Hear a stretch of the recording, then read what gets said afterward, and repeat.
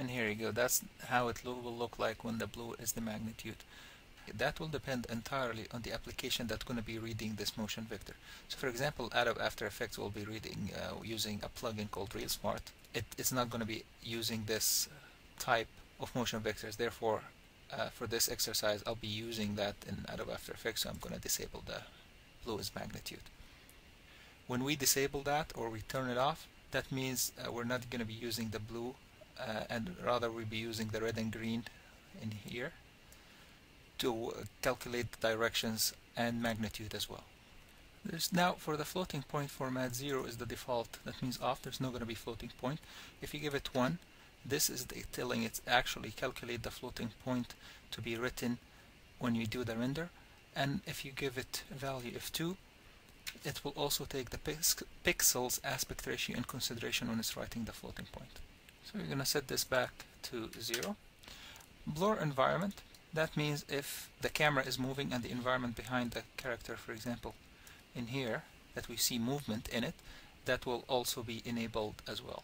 But since this is a camera still and just the character is the one that's moving, there's no need for it, so I'm going to disable that. Pixel threshold, that means how minimum movement that the pixel will have to do before it calculates it in the motion vectors. So for example, if I set this to a value of 50, that means as long as the pixel did not move more than 50, don't give it motion vectors. So you can disable some of the motion vectors according to the movement of the pixels itself. So similar to what we talked about in the MIP motion blur. The last thing in here is the output to the frame buffer, and you will need to take that if you want to a different frame buffer. We will need a custom shader for this. Use coverage. If you were using the coverage, remember that we looked at in here. If we were using coverage, I would have enabled that in here. But since we're not, then it's going to be disabled.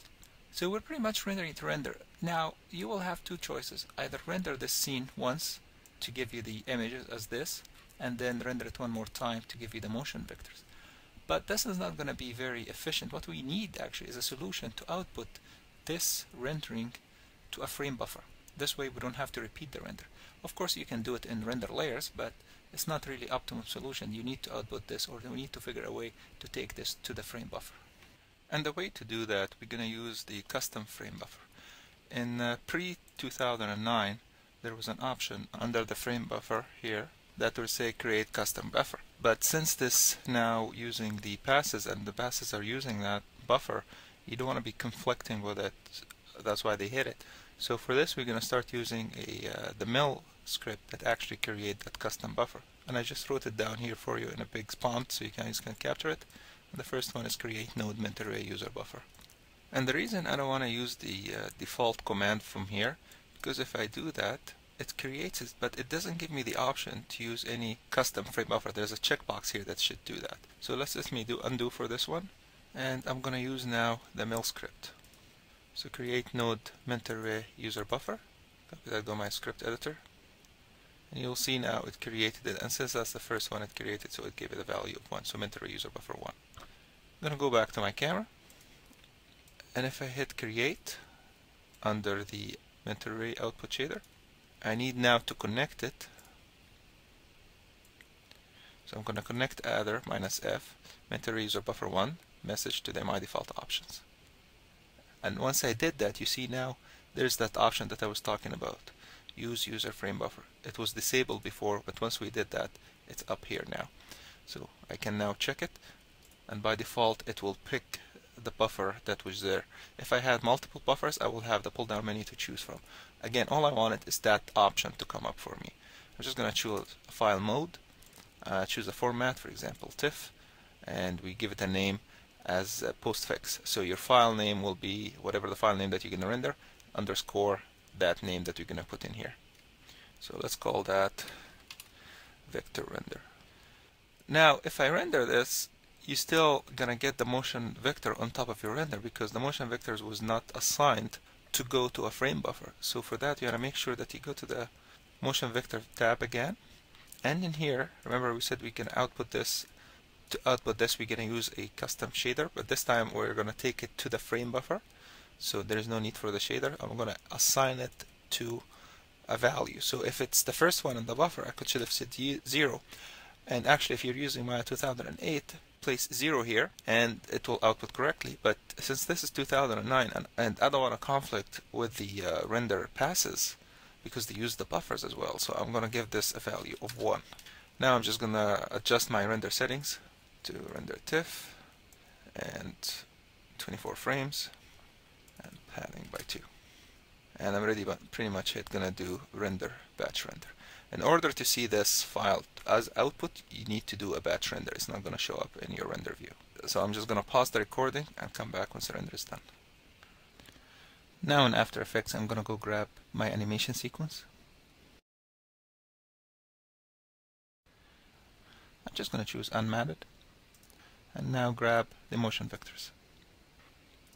As you see now, the naming convention came out correctly, so I have my rendered image name, followed by the underscore and the postfix that we chose.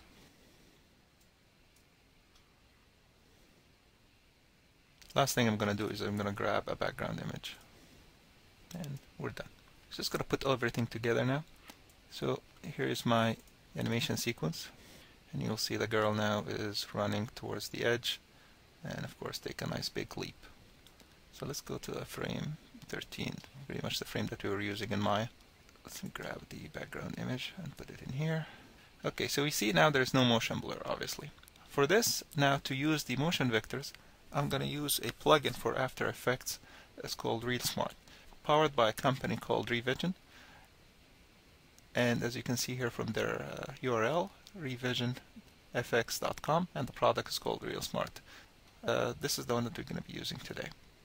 If you right click, you'll have Effect, and then you can choose the plugin from here. And you'll see it automatically, the plugin does calculation between the frame before and frame after and see if the pixel is moving and blur it and give you the motion blur. So the plugin automatically has a built-in way of motion blur in post. But since we are using the motion vectors, I'm just going to go back to my project here and grab the motion vectors at the bottom. And let's actually see that so you guys can see how it will look like. And since I don't need that anymore, I can go back to the effect panel on the animation itself, and you have an option that says the alternate motion source is what. So you can say I want it to be the motion vectors, and you will see now a very similar effect from the previous built-in. But you can obviously, because if you are using the motion vectors and you want to customize it, it will be more powerful here to use. So you see now the motion blur has been added on the fly. So this was the how to use the MIP motion vectors in Maya and output them in After Effects or the other post application that you have, and the end result, you'll have a motion blur that happens on the fly. Well, I hope you guys enjoyed this session, and I'm looking forward to talk to you more.